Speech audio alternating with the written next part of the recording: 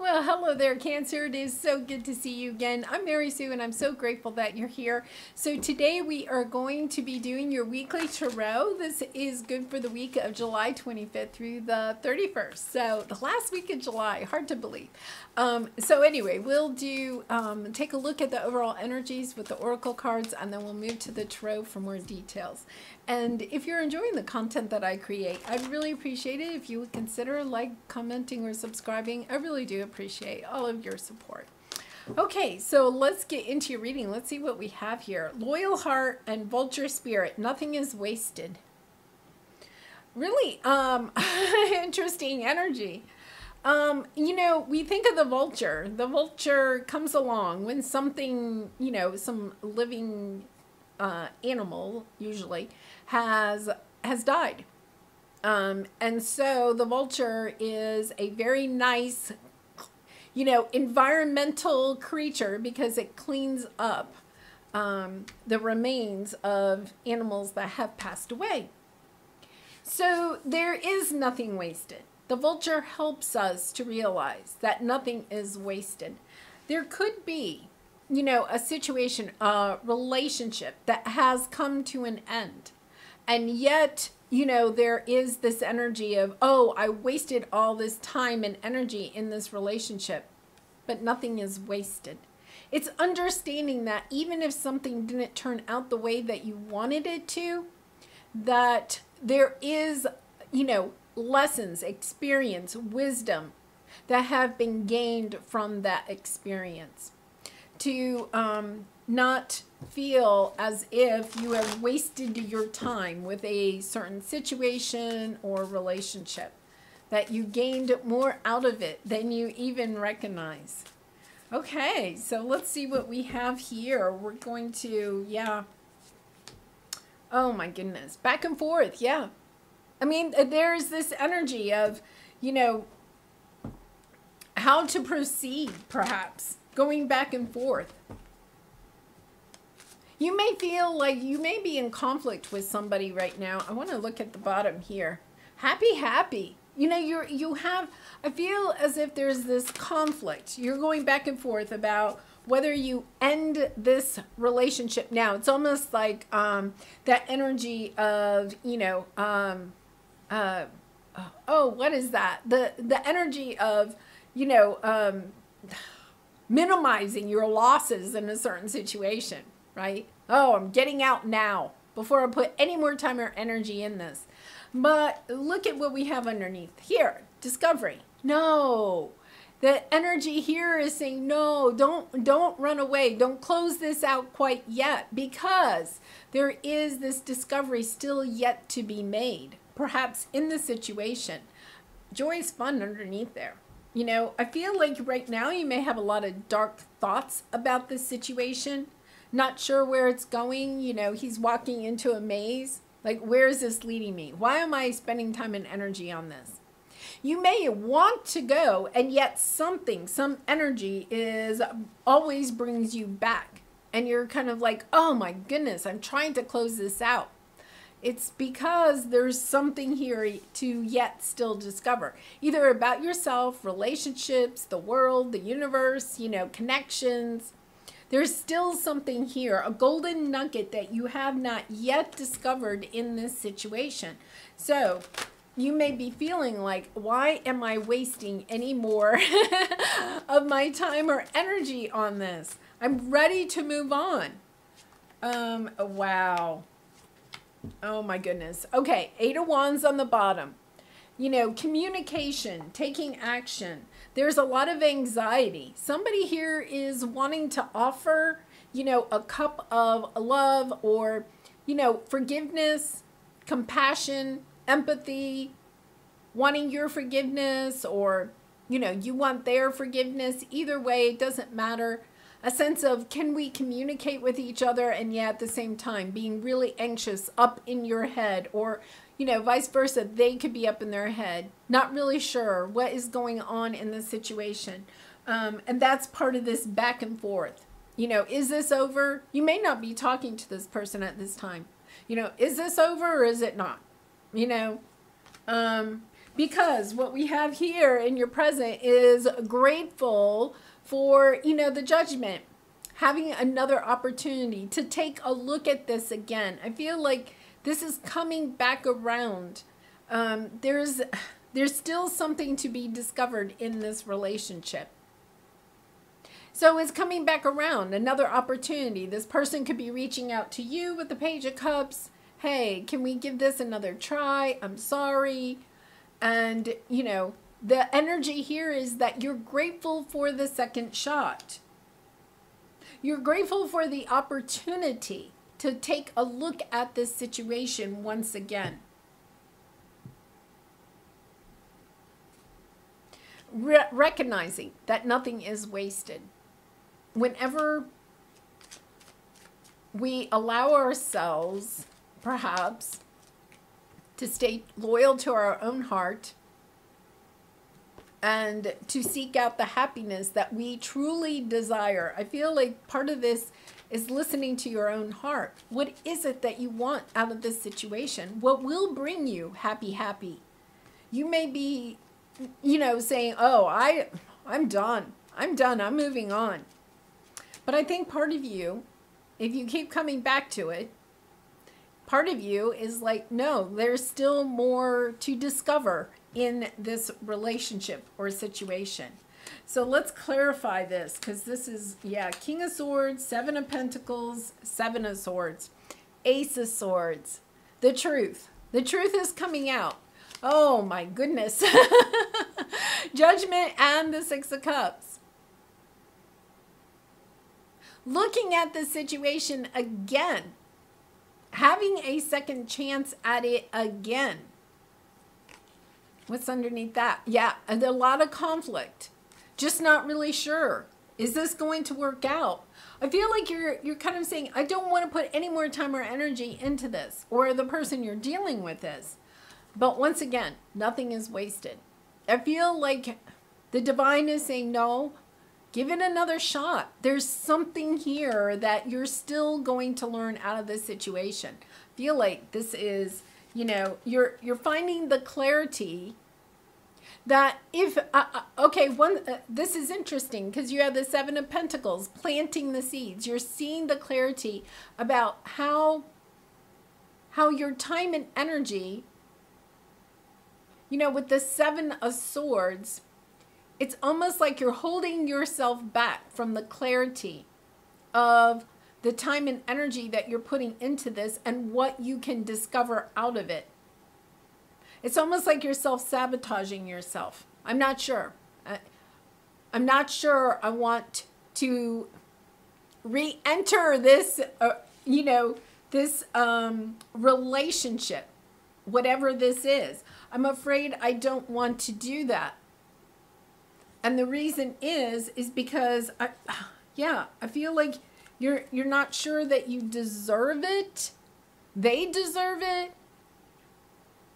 That there's anything else to learn from this situation, and yet the message is clear. Yes, there is something else to still garner from this relationship. Does not mean that you will reunite forever, okay? But out of another conversation, another round with this person, there is another tidbit of information that you learn either about yourself, relationships, the universe, because your obstacle here is, the Eight of Cups, understanding that this relationship is on your spiritual path, that you have your ascended masters, spirit guides, angels guiding you on this. I feel like you're kind of thinking that you're having to do this all by yourself.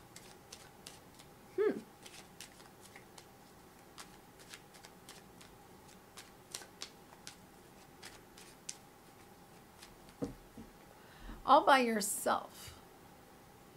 Why do you think you're doing this by yourself? I mean, they're showing me this. He's panning for gold by himself, or at least in this picture, there's nobody else.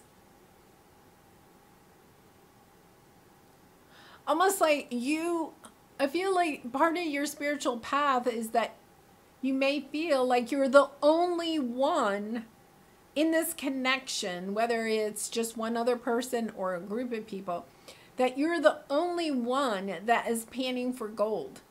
Like maybe everybody else is just having fun in this situation. You know, they're splashing in the water. They're off taking a nap under a tree. And you're kind of like, I'm trying to tune in here. I'm trying to to learn the valuable lesson that nothing is wasted here. I'm looking for this golden nugget in this, and everybody else is just having fun. Okay, I want to, I'm going to clarify this discovery, because I'm taking this discovery as if almost you feel like you are doing it yourself. Wow, lots of night. Okay, Queen of Swords, finding that clarity, staying focused. Look at how both of these knights, okay, are facing the sun. This is how they came out. You know, the Knight of Swords is being determined. The Knight of Pentacles is that grounded energy that is slow but progressive, building a very solid foundation. Both of these are coming in towards the sun. Okay, what I feel like you're not recognizing is that you may feel, I'm the only one panning for gold. I am the only one doing the work in this relationship. But what I'm getting is what you don't realize is that there are other people that also, the sun is representing the happiness in this situation, the happy, right? Whatever the happy tends to be. It's like, no, there's other people that are working on this too. You may be clashing at times, okay? Because we had the Five of Wands. You may be clashing at times, but the truth of the matter is that even each clashing is bringing greater wisdom, knowledge, a deeper sense of yourself and connections, of more learning. Yeah, the Moon, the Nine of Pentacles, the Two of Cups, Page of Wands. I feel like somebody's coming in. They want to help in rev up, spark. This is a romantic relationship, right? You're having a hard time understanding, like, okay, there's the Moon, Pisces energy, but you also are impacted by the Moon. So there's this energy of you're on a divine path. The divine is helping you at this time. You may feel like you're doing this in a solitary arena with the Nine of Pentacles. The Nine of Pentacles is a single lady card, right? But you are headed towards a Two of Cups energy. Okay, so the message I'm getting is that if you are kind of in a romantic relationship that's seeing a lot of conflict, or you're in a family situation that is seeing a lot of conflict, you may be ready to walk away from that at this time because you're like, I'm done. I'm done with all of that, right? The message here is no, go back, okay? Go back and rediscover. There's another lesson, another golden nugget in this. By going back and having another conversation or another round or whatever it is with this person or group of people, you are finding the golden nugget that will bring you much more happiness in perhaps that connection or a future connection. Because underneath I have new supportive connections. So it's almost as if you haven't quite yet learned everything you were meant to learn out of a past connection in order to move forward into something that is truly happy, okay? Really, and you know, it could be just temporary. Like you have to go and have one more conversation, close out the energy. Perhaps you just need to close out the energy. Interesting. Because your advice here is that you have great achievement and then the Six of Swords. I feel like the achievement here is actually looking at this situation one more time to discover whatever this is, this golden nugget, the lesson. Nothing is wasted. You're feeling like, no, I'm wasting my time in this connection. And they're saying, no, Nothing is ever wasted. When we are seeking true understanding of ourselves or the other person or people that are involved in this situation, that is not time wasted. Because especially in this connection, it's going to bring you greater insight about how to move forward.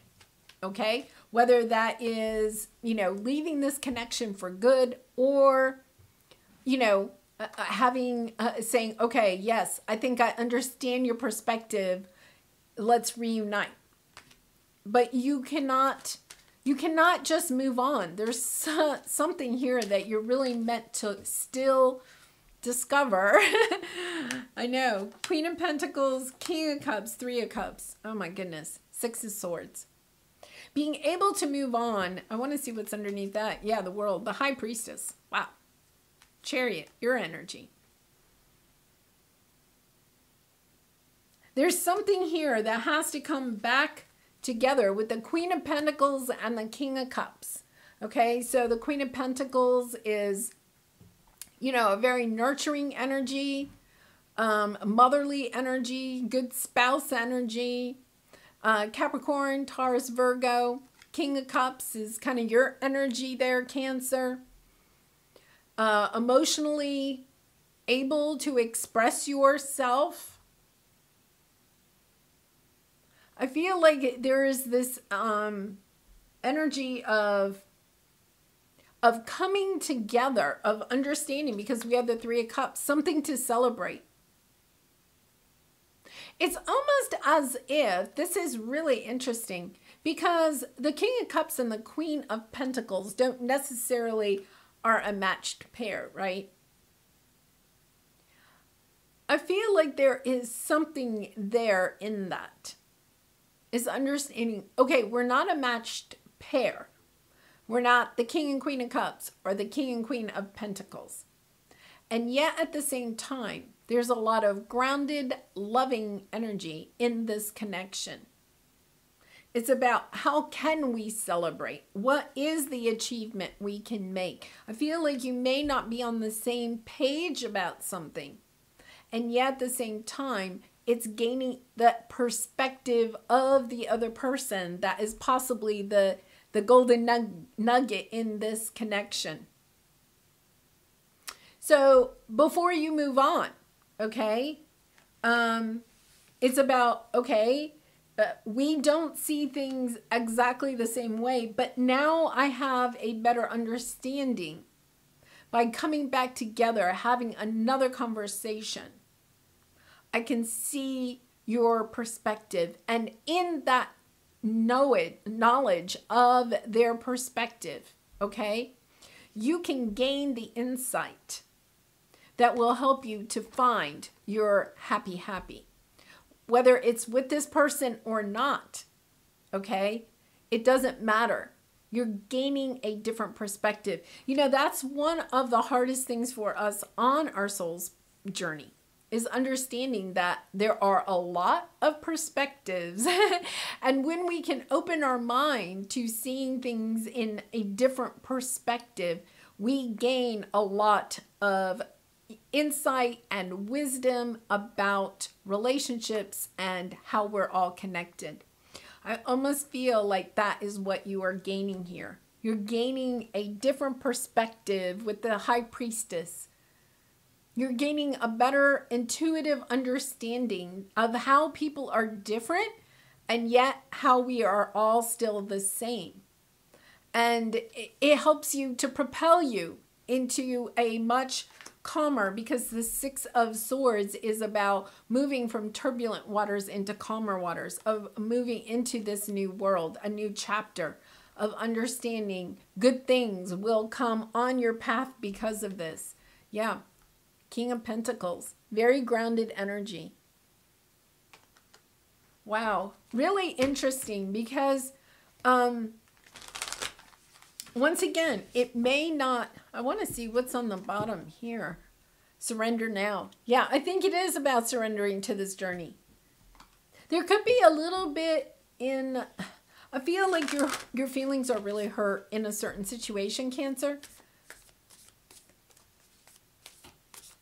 it could be that you feel as if somebody maybe can't see your perspective of a certain situation, that your feelings are not being validated in a certain situation, or vice versa. Both of you could be feeling that way. You know, I'm a pentacle and you're a cup. You can't see things my way and I can't see things your way. Clash, clash. And yet it's this energy of, now wait a minute, help me. I feel like there's this energy of, help me to understand your perspective. Of softening. I feel like there's a softening of the energy, a softening of the clashing, because remember we had this, you know, we had the Knight of Pentacles and the Sun and the Knight of Swords. You know, both of the knights, like I think both you and the other person want true happiness in this situation. I feel like you want the same thing. It's really interesting. You both want the same thing. You just have different approaches to it. One is perhaps a little bit slower, a little bit more grounded. The other one is just super determined. You have different approaches to finding the same happiness, to maybe even finding the same outcome in the situation. And yet at the same time, you're really clashing about the approach the other one has instead of what it is that you both want, you know? Okay, so they're giving me the scenario of if you've ever painted a wall and maybe painted it with somebody else, right? So, you know, when I paint, I go up and down, and then I come back and go sideways, you know, and then go back up and down, like with the roller when you're doing a big wall, okay? It's almost as if, you know, you're determined to paint this entire wall, and you're doing it in sections, you know, this way, and then, you know, finishing it off. And the other person is kind of like, yeah, I want to paint the wall too, but I'm going to go sideways first and then just go up and down. Okay, because then I only have to do it twice. I don't have to do it 3 times. And you're kind of like, no, we have to do it the same way. Or they're saying, no, we have to do it the same way. In the end, okay, the wall is still going to be painted. In the end, the wall is going to look fabulous. In the end, you're going to be happy with the results. And yet you're arguing about how you get to that destination. It's about having a conversation. Well, why do you think that we have to do it this way first? Well, I think this. And then why do you have to do it this way first? Okay. It's almost as if you need to just get the perspective of the other person. Huh. What is my body telling me right now? This is really interesting because I feel as if there is this tension. A tension between the two of you so that you're almost unable to see the perception of the other person. So our body speaks to us through physical pain or discomfort. Our body sends messages for us to look more deeply. See the trapped emotions, the lurking fears and beliefs that limit you. Listen to your physical body and you will be led to the source of your pain. It's time to get your healing on. Get the book, Heal Your Body by Louise L. Hay, and find the answers towards which your body is guiding you. And that is a really lovely book. I'll put that up there so you can see that. Yeah, she wrote a really lovely book about how having pain in different parts of your body can help you to understand what you may need to heal within yourself. Because I feel as if there is this energy. I'm not putting any more time or energy in this. I'm done. But by doing that, you're actually not healing the emotions that you have in this connection. This connection has a lot for you to still yet discover about yourself and about relationships. And Yes, Cancer, it may not be easy, but I feel in the end it leads you to true happiness. So just keep that in mind. Just keep that in mind. All right, well, I'm going to leave it there. I do wish you so much love and light in this situation and all your situations. I do personal readings if you're interested. The link is in the description box below. And I hope to see you again really soon. Bye for now.